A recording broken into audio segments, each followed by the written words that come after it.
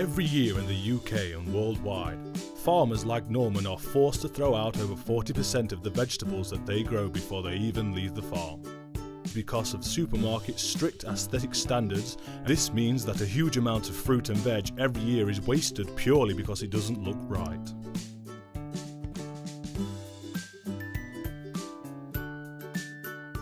As well as the food wasted from the farms, perfectly healthy edible food is being thrown out from restaurants, supermarkets and suppliers.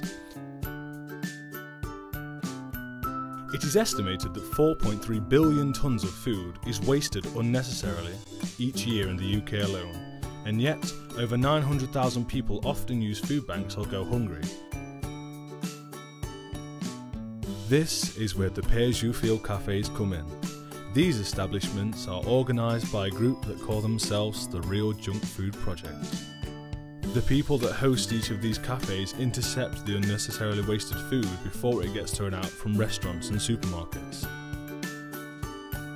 The Pay As You Feel people will then cook this food into tasty meals for people that can't afford much and sell it in their cafe for however much money the customers can afford to give.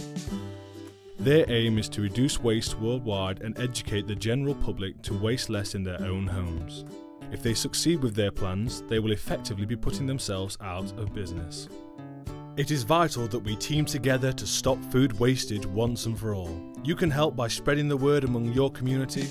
One by one, we can cut down food disposal and put an end to this domino effect. We are not junk food, we are the Junk Food Project.